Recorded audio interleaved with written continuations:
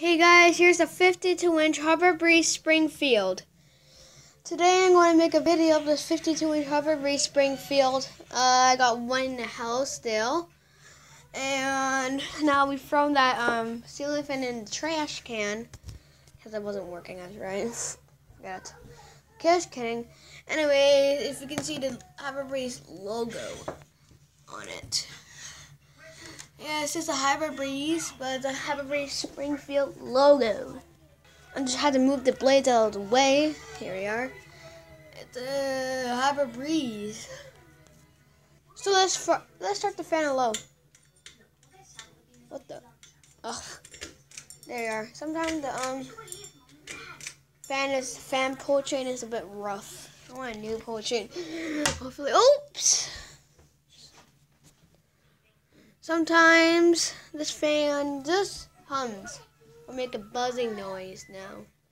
Some with the loose blades will make a buzzing noise. On high buzz. It used to buzz a long time ago, now it's buzzing again. I think you can't hear because the TV is on in the living room. I think the TV is on in the kitchen because we have a dining room that we can watch. Anyways, let's start the fan on high now. Hear it? It buzzes now because there's a loose blade.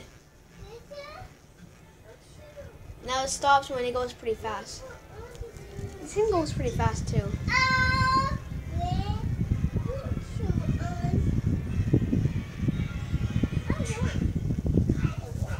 It's a good air mover. I like it.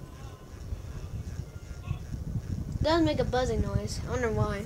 Harbor Breeze are cheaper. They're more cheaper than any fan,